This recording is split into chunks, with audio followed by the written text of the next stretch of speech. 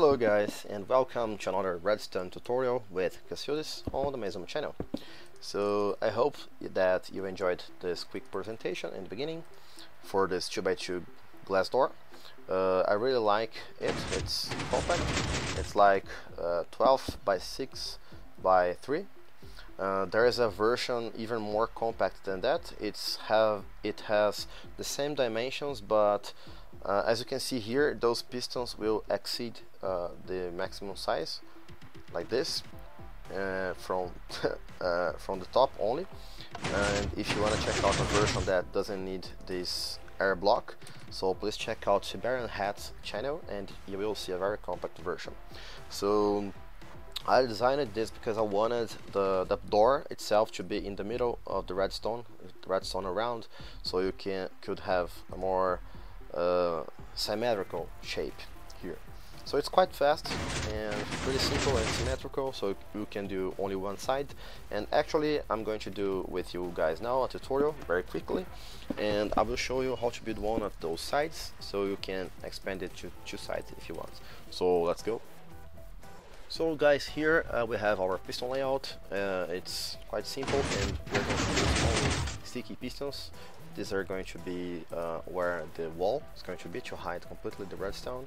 So start by placing a block here and torch here, and this will send also a signal down here to this slab, and this slab will power this piston with a redstone block that will power finally this will close the wall. You can place a button here. By the way, I'm going to build just one side. If you want to do two sides, just expand it like this. This is the part that matters, so you can place buttons on both sides. Alright, and let's continue. So once you have your wall open, all we need to do is a double piston extension, and then we can leave the blocks there and bring them back.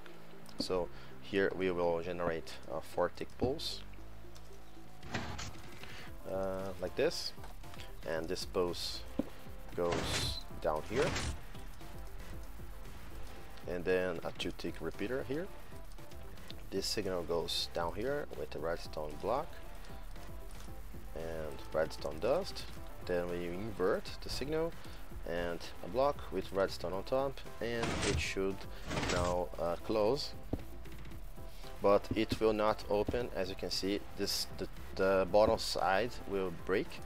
So in order to prevent that,